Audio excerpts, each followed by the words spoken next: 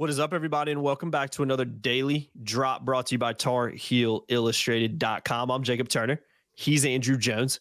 And AJ, we're here for a Carolina basketball-related drop. We're sort of just going to look ahead to Carolina's weekend matchup against Boston College in Chestnut Hill on Saturday afternoon. Just to look back before we look ahead a little bit, Carolina obviously coming off 2 straight home wins over Syracuse and on Wednesday night against Louisville. Continued to impress in a lot of different aspects, still undefeated in ACC play. They've won 7 straight, 10 of the last 12. AJ, I could sit here for 5 minutes and list off things like that. But I think right now, before we look ahead to BC, Carolina, where they're at right now, I mean, it should be a team that should feel very, very confident going to just about anywhere in the ACC. And it's always tricky against Boston College on the road. But I think this team, like I've said, should be feeling pretty confident about playing anybody in this league right now.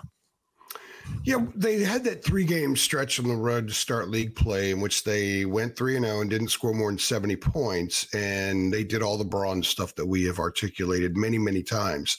And when they came back home to play Syracuse and Louisville, one of the things I wrote and said was they need to get offensive now. Mm-hmm. They need to pop. They need to score. They need to dish. They need to cut. They need to jam. They need to do all those things, catch and shoot city and all that.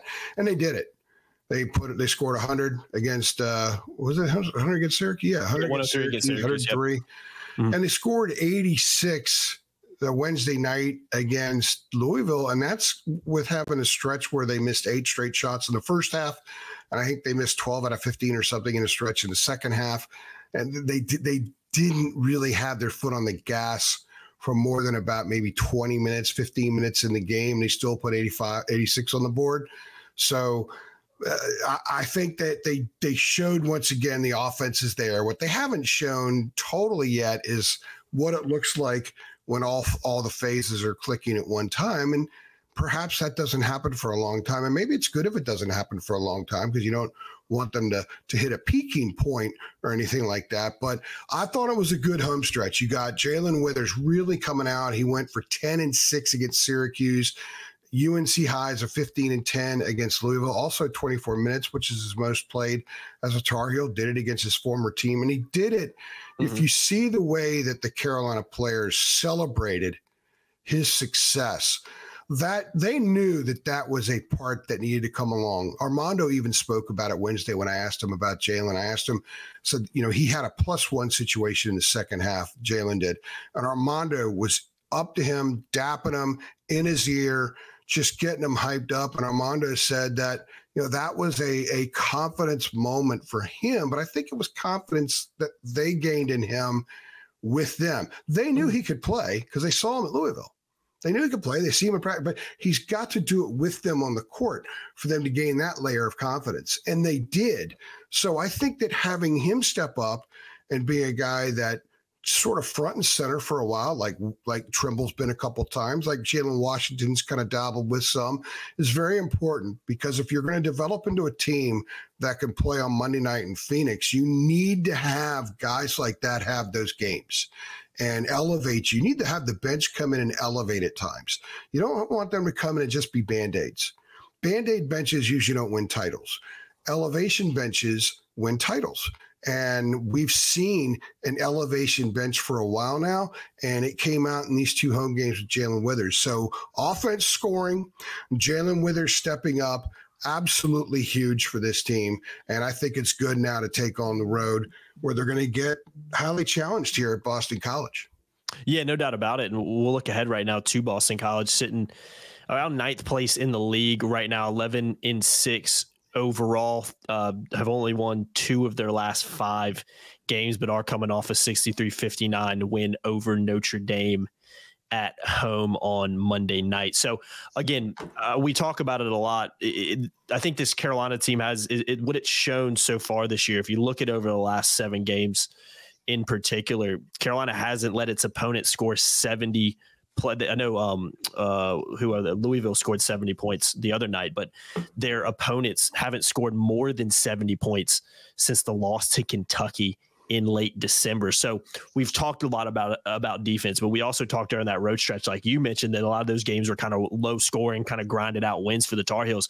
Then they come home, start to get right offensively a little bit. Now they're back on the road for a trip to a Boston College team that I think it's safe to say right now is a bit up and down, to say the least. But when you look at who they have, Quentin Post, really, really good player. And Armando's had a lot of praise for him, but they've got 4 guys averaging in double figures. And we've seen them have tricky games in Chestnut Hill before. I mean, it would make no mistakes about it. Just look at the history of Carolina basketball and in Boston College and the ACC in particular. So I think it's another very winnable game for the Tar Heels. I think is how they should be approaching it. But similar to what we saw against Louisville, AJ, I think the Louisville game showed everybody and every Carolina fan, they've been rolling, it felt like, for so long, especially with that, coming off that big win over Syracuse, that it just showed a little bit of a human nature moment for me. When you take that foot off the gas, sometimes it doesn't matter who you're playing. It could be Boston College, it could be Duke, it could be the worst team in the league in Louisville. You can't do that. You have to keep playing. You have to keep pushing. You have to bring your A game every day. So I think Boston College is always going to be a tricky matchup, especially on the road. But again, I'll keep saying it. It is a game that Carolina should be going up there and winning when you look at the state of these two teams right now. Human nature game, absolutely. But here's the key.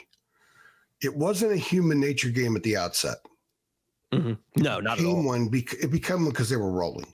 Yeah. It wasn't like, right. These guys just weren't ready to play. And I said with the 3 things I did with Chelsea after the game, that what is absolutely huge is that they were ready to roll, man. They were ready to roll the gate. Saturday at home, noon game against unranked Syracuse after those 3 tough grinders on the road, and they were ready to roll. Sometimes that's a trap situation where the opponent, and I know Syracuse got a great name on the chest, but some of these guys don't know the Syracuse we know, and a lot of them don't know the Louisville we know, right? Then you got a 9:00 game. It's really cold outside. It's the emptiest I've seen the Dean Dome since the Lehigh game, probably. And there were still a lot of people there, but it was full for Charleston Southern, for goodness sake. So the fact that there were some empty seats, that can affect a team that's used to playing in a full place. 9 p.m. against a club that's struggling big time. I mean, the only thing people see on social media about Louisville is the next strange thing Kenny Payne said in the post-game press conference, and people are counting down to his termination. So they were ready to roll. That said a lot about them. They've had a champion's approach these last 2 games. They're going to need it Saturday because I'm telling you, it's a strange place. BC's arena is connected to the football stadium. If you think of the press box in the football stadium and the luxury suites, that is part of the same structure as what would be the visiting side of the basketball court, like across from the bench where the players sit. It's the same structure. So, and they play hockey. It's the only, Notre Dame plays hockey in the I believe as well. Mm-hmm. But they have 2 arenas at Notre Dame right next to each other. They may play hockey in the other one, which is the old ACC they used to play in back in the early Digger Phelps days. But at BC, it feels cold. You could see it. There's boards. Okay, you got the court. They lay down the court, and then there's boards, and you can kind of look under a board and see how if you can stick your finger in there, you can touch the ice. So it's chilly. It's just a strange place. It's really low. The stands are really low behind the baskets, and then they go up, and it's unlike any of the other ACC arenas. Atmosphere is not great. Atmosphere is not great, although at least the students are there. Maybe they'll show up. I would like to see that maybe a Saturday afternoon they get a good crowd there, because there were, when I grew up watching college basketball, BC used to have good crowds. It was a good atmosphere, and they were usually pretty good. They had a series of good coaches. They beat Carolina in the tournament in '94. I know most Carolina fans who remember Donya Abrams' name are probably screaming and wincing now that I mention it. I know Derek Phelps probably doesn't like to hear that name. So BC has a history, but it hasn't been very good since they stupidly fired Al Skinner a while ago. So Carolina's got to bring their own energy. It's just a strange, and it's a high of 20 in Boston on Saturday, brutal. Chestnut Hill. That's brutal. It's just brutal. So they have to show us again if they have the champion fiber out of the gate. If they have that, they're going to win the game. Because if you look at this Carolina team, because they're going to rebound now, they're going to defend, even though they didn't defend great against Louisville in a long stretch. although they were very good at time in some stretches. That travels with them now. The rebounding should travel. If those two things travel and they accompany a readiness out of the gate, they're not going to lose. They're going to win the game. Yeah. So that's the key. And that's how I'm measuring this team right now. I am looking at this team now. I'm gauging it about its worthiness of cutting down the nets Monday night in Phoenix. I'm started to talk about Monday night in Phoenix because I think this team is trending in that direction. I did a drop the other day, Jacob, where I asked, are they legitimate contenders for number one seed? Some people are like, well, of course, they're number 4 in the country and they're undefeated in the ACC. My point was, it's only mid-January. Are they going to be that team in 2 months from now when the seeds are put out, when the whole tournament's laid out? Let's remember, Alabama was number 1 in the country in late January about 5 years ago and didn't even make the tournament. Sure. So where is this team? I think this team has accumulated some armor that will stay with it. Now, maybe it doesn't, and I'll look like an idiot saying that, but I think they're going to bring those things with them. BC is going to fight them. BC is going to be ready to play. I'm a big Jaden Zachary guy. I like the way he controls the game. He's very deceptive with his quickness. He doesn't look like a guy that's going to step on a playground and whip you, but he is pretty good. Quentin Post, you mentioned, Armando was just lathering Quentin Post with positives the other night after the game. And for good reason. Quentin Post, a guy can get him in foul trouble. And if he does, who guards him? Yeah. So this is a losable game, but it's also a game that Carolina can control. If the Heels are ready to play, if they're ready to play, the rebounding will be there, the defense will be there, everything else will take care of itself. And I could see this team winning a low-scoring, ugly game, or I could see them popping there like they did 2 years ago when they put 100 on the board the day after New Year's Day. The game was pushed back a day because of a snowstorm, pushed back to a Sunday, and they went in there 1 o'clock in front of about 9 people and just whipped the crap out of them. 9 people. I know you've told me too, side note, that with the games like close at halftime, early in the second half, like all the students will start kind of piling into the arena in the second. Yeah, it was 16 or 17. I haven't had time to go back and look, but Carolina was top 5 and went in there, and BC was at its low point. This is in the I'm drawing a blank of the previous coach, the guy they got from Colgate. He's back in the Ivy League, I think, now. I know who you're talking. I can't remember his name either. It just didn't work. I could picture him. Pardon me for not remembering. My brain's a mush. I left the Dean Dome at like 5 this morning, so you know. So anyway, they were terrible. Carolina went up there, and it was a brutal crowd. A lot of the old alums were there. The older folks, they want to see Carolina's uniforms. They're Carolina fans there, right? Mm-hmm. I should say 2 years ago when they went up there were 9 BC fans and about 1,000 Carolina fans. I should say that. I believe. So it's a small crowd. They're like 19 students, you know, 2 guys bare chested, BC painted, and they probably go to every game. They go when they play Longwood or something. And BC's hanging with Carolina. Heels did not play well. Did not play well at all. They were sluggish. They were slogging through the game. I think Justin Jackson had like 4 points with 10 minutes left and then exploded the last 10 minutes, led them to a win.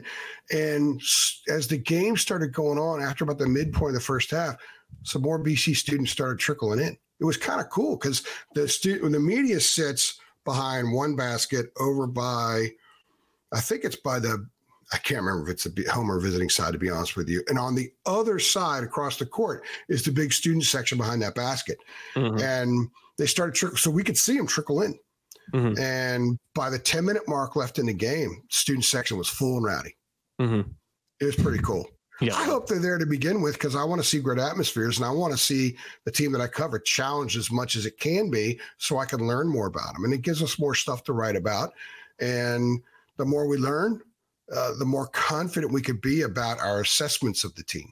Yeah, and no doubt about it. I hope BC gives them a good game. I hope it's a competitive game. I want to see good ACC basketball. I want to see the Tar Heels challenge, and I want to see how they respond to a challenge. Yeah, like I said, very winnable game, but one they, as we saw against Louisville, they got to be ready to play every time in the ACC, man. You can definitely lose in this league if you're not on your A game for all 40 minutes. I mean, like I said, they didn't come out playing well, but you got to play all 40. Got to rebound. They're plus. Yeah. What are they? They're plus 45, plus 35 on the boards the last 2 games. In this 7-game win streak, I can't remember exactly what it is, but they're averaging about they're plus 15 a game on the glass. Mm-hmm. Mm-hmm. And in the 7-game win streak, they've won all the games by double figures. Mm-hmm. Mm-hmm. Yeah. You got to keep it going. Yeah, gotta keep it going. We'll see if they can on Saturday afternoon at Boston College. I've been Jacob Turner. He's been Andrew Jones. Another edition of the Daily Drop brought to you by TarHeelIllustrated.com. If you're feeling confident ahead of Saturday's matchup, go ahead and like the video below and make sure you share, make sure you subscribe, and make sure you hit that notification bell too. So every single time we upload, and see y'all next time. Thanks.